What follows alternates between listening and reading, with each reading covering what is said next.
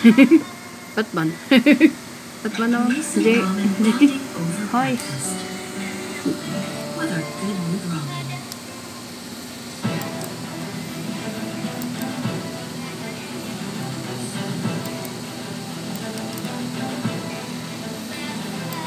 Welcome to Special News Channel.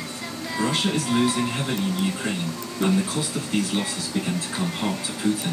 Accompanied by the revolt of the Russian people and against Putin, many formations have been formed. Apart from Moscow, things are not going well for Putin in Ukraine either. So much so that big organizations have been established, and the reactions against Putin are now showing themselves as activities. Putin's staff wrote and the intelligence that Putin's convoy would be attacked in the past days had foretold the Russian police on red alert. In other words, Russian partisans... Wag, marami tao doon sa Sabado. Marami tao sa Sabado. Si... Tanda na.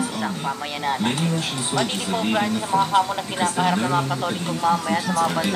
At the same time, serious unrest began to rise among the Russian soldiers. The fact that most high-ranking officers fled the area is the biggest indicator of how difficult it is. Because Russian President Vladimir Putin has blamed Russian generals for all his losses since February 24th, when he entered Ukrainian territory.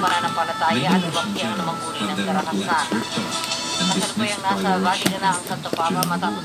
Many of these generals were also killed in the war zone by the Ukrainian armed forces. It is reported that the total number of generals that Russia has lost so far is 16. This number may increase, considering the recent Kherson offensive and the siege of Donbass by the Ukrainian armed forces. As the main source of defeats in Kherson, Putin blames the generals directly and believes that the defensive line in the region is too strong. However, in the war, which is almost in its 9th month, Putin does not understand that the reason for the losses is not the failure of the Russian generals, but the superior success of the Ukrainian fighters.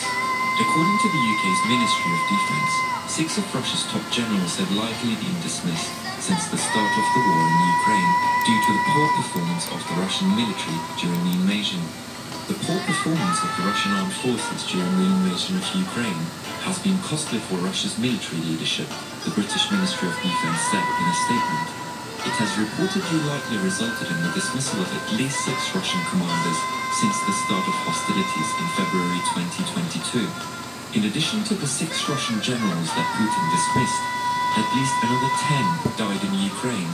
A different report claims that a total of 14 Russian generals of the Ukrainian armed forces were killed. Although some of these claims are refuted, it is rare that even 2 generals are lost. The scale of these losses is at an unprecedented level since World War II. The cumulative effect on command consistency likely adds to the Russian tactical and operational challenges. It shows that the number of Russian generals killed during